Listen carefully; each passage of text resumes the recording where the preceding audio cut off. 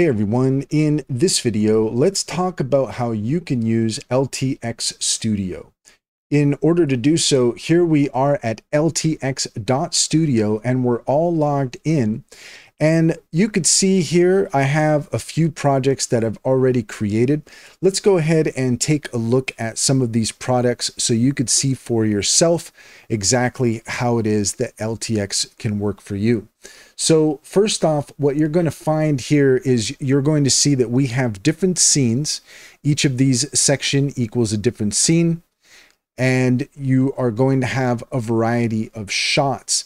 Now, when you go through the process of doing this, one thing I can tell you from experience is that a lot of times the images that you get, you might need to regenerate them because they don't always look the way that you want them to.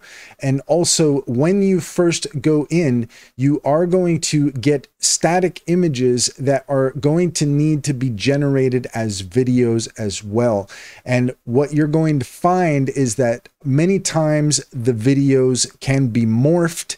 You might get extra fingers, things of that sort. Sometimes the characters might look different from scene to scene, and so from shot to shot. So you have to be mindful of that, and you're going to need to take the time to go through and really make sure that everything is the way that you want it to be. But let's go ahead and start from scratch here so that you could see for yourself how this works. So we're going to go here to New Project.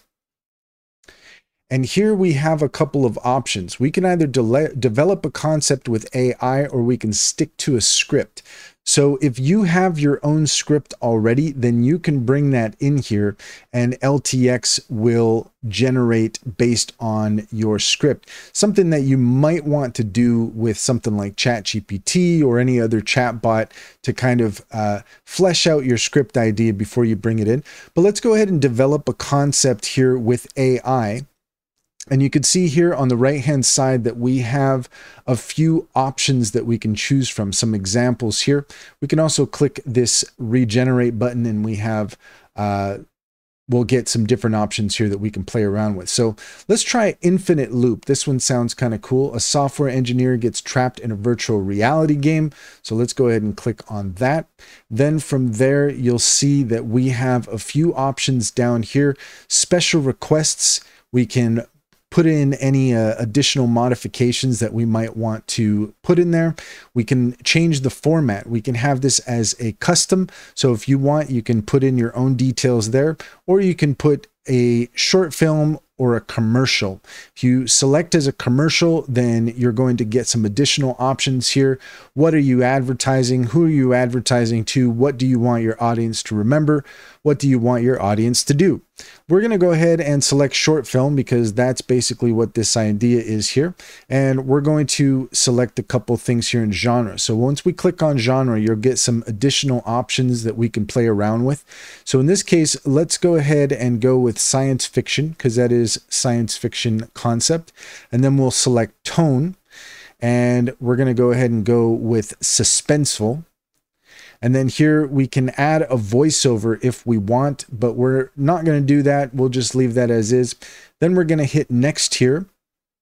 And now LTX is going to generate our storyline.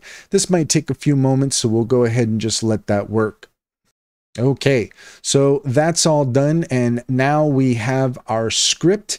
We can generate more if we want, and we also have the option to choose an alternate storyline. So you might want to take a closer look at the options and see which one you think looks the best. But we'll go ahead and choose that one there, and then we'll move on to the next stage here, which is our settings and cast. And we'll just let LTX finish thinking here. And that didn't take too long at all. So you could see now that we have our cast, Alex and Nova. And we have our style, and that looks pretty cool. We have our project name, we have our aspect ratio. We can put in a style reference if we want, but this is, and we can also add characters as well, but we're pretty good here to start. We also have a few options here we can play around with. We can regenerate this if we want. We can download it if we want. We can do a face switch. But this all looks pretty cool. That looks pretty cool. So we'll go ahead and hit next. And we will let LTX think. Okay, and now that LTX is done, then we have our breakdown. We have our different scenes. And next to each scene, you're going to get some additional options. We can delete it if we want. We can edit it, and we can also duplicate it. We'll go ahead and leave it as is, and then we're going to go ahead and click on Start to move on to the next section. Okay, so that's all done, and now we have our scenes going all the way down. And you could see that in order for us to be able to view the images, we actually have to generate the images. We can also click here where it says generate scene to do that faster. But you can see here up at the top, we'll just focus on this for now.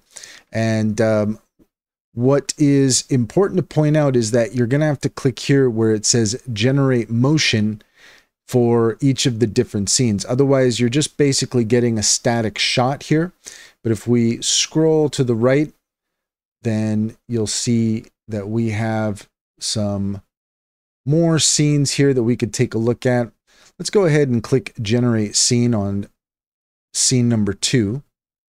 You'll just see for yourself how fast this works. And there you go. It's pretty quick. We'll just move to the right.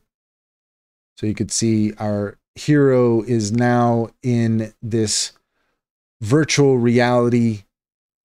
And we have our secondary character here. We'll just go ahead and go down and generate our different scenes so that we can see the preview.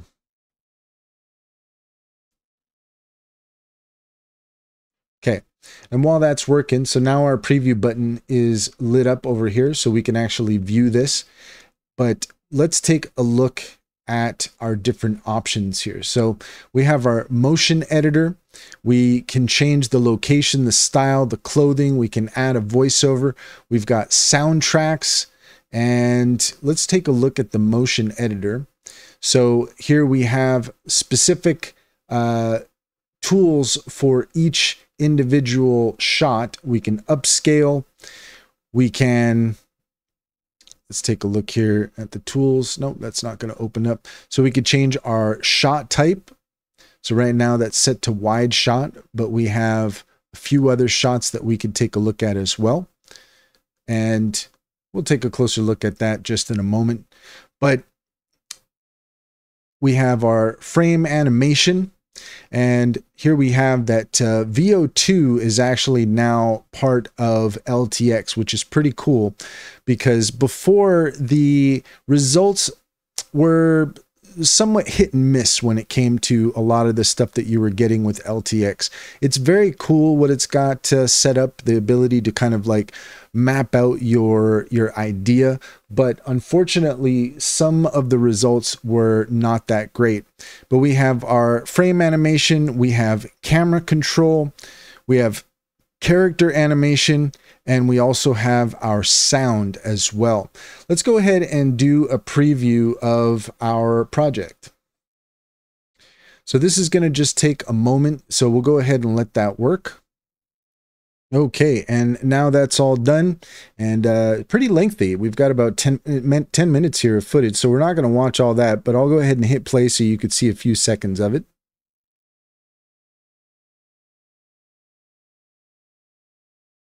And also, we don't have any audio because otherwise we might get a copyright strike. But you can get an idea here for what the results are. And we would need to animate this in order to really be able to see what each shot would look like. But this is just to kind of give you an idea of what the end result might be like. Let's go ahead and close out of that for now. And we're going to head back. Let's see, is that under settings? Storyboard, that's where we want. So again, as I said, you are going to need to generate the motion for each of the individual shots in order to really kind of see everything that's going on. And with LTX, I could tell you again from experience that you're going to need to take the time to go through and make sure that everything is consistent, regenerate shots where it doesn't look consistent or it looks distorted. Sometimes you get extra fingers. There's all sorts of stuff that might happen. But let's take a look at the subscription tiers here. So we have our free version, and we can do a certain amount every month, 3,600 computing seconds. You are going to get through that pretty quick. And then from there, we have our light version, our standard version, and our pro version. And it's important to note that the standard version VO2 is only available with the standard version. So if you really want to get the highest quality of video, then you are going to need to subscribe to the standard version. And that's all there is to it. If you found this video helpful, please leave a comment and like and subscribe. And don't forget to set your notifications for more helpful tips. Also, if you take a look in the description, you will find a link to our link tree. There you'll find our top AI tool recommendations. Click on any of those links to get started. You'd be helping us out as well, and we would greatly appreciate it.